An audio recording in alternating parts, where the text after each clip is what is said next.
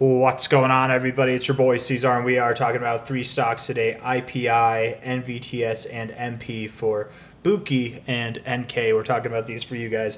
Hit that like button, subscribe if you want to see more content like this, guys. As always, I appreciate you all for being here. Thank you very much. Let's get started without any further ados. And yeah, carry on having a good time. You can hear me all right? All right, yes, you can. All right, good.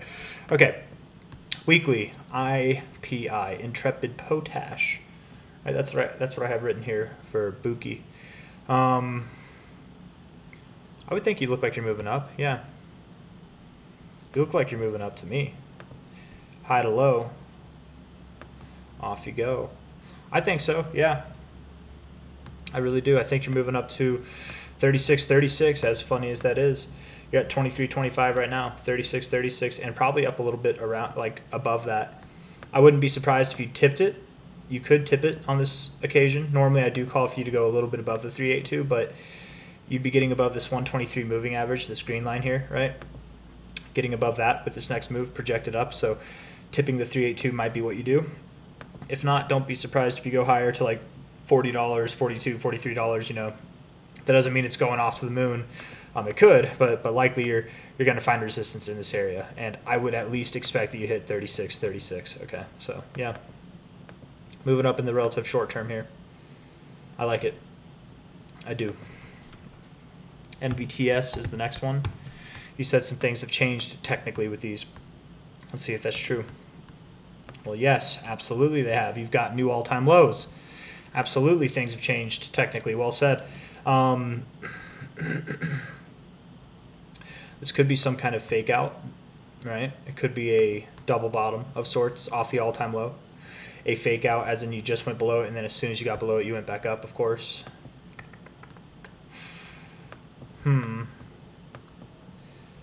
Let's look at how you're doing relatively speaking. From a low to a high, you hit the minimum expected targets, yes, the 1272 and the 1414, nice. Your goal right now is to get back above $3.64. Then after that, $4.04. As of right now, yes, I mean, you're at 321.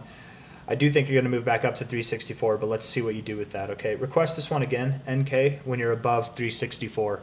When you close above it on any given day, request this one again. Let's check in with it. I'm very confident. I have no doubt in my mind that you're going to do this, right? It's just, what are you going to do afterwards is the question, right? And once we get up here, I'd like to talk about it again. After, really not once we get up there, because I'll just be saying the same thing that I'm saying now.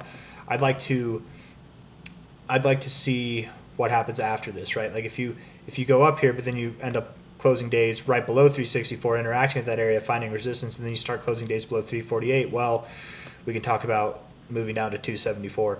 If you interact with this area, you kind of consolidate whatever, and then you move up and you're above the 886, or maybe on your first attempt you just move above it, then we can look at the 61869 area kind of as the same dilemma here.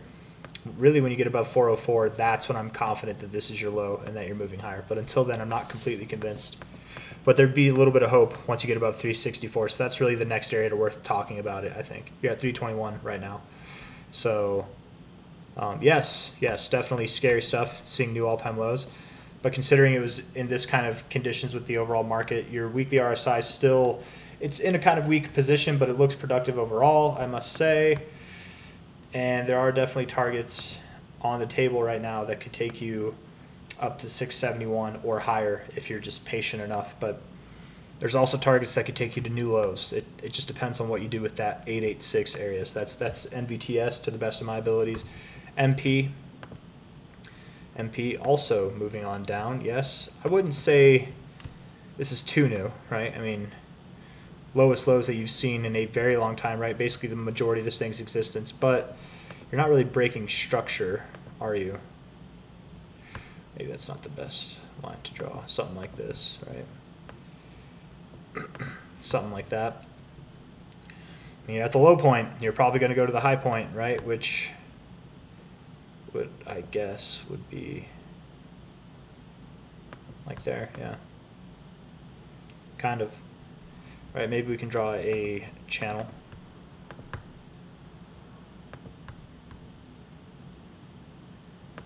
Something like that. Maybe it's higher. Looks pretty respected. You're at the low points of the channel, moving up to the high points. I don't know. Easiest guess would be something around $13 to $14. You're at $11 now. Let's see what you do with that area, though. 13 to 14.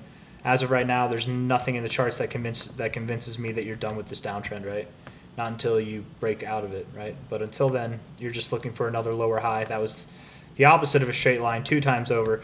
You're just looking for another lower high and a series of lower highs if I could draw this line properly, but I'm not. But you see what I'm trying to say, right? Of which case you're at a lower low right now, moving up to form a lower high, and then condemned forever probably, right? That's my take, but I could be wrong. Absolutely I could. I don't like the weekly RSI as much in this one. I don't like the daily, but I do think you're moving up from here. So 13 to 14 bucks, somewhere in that area. And that's all I got to say. So hit the like button, you guys. Subscribe if you want to see more. Thank you for being here. I'll see you on the next one. Bye-bye.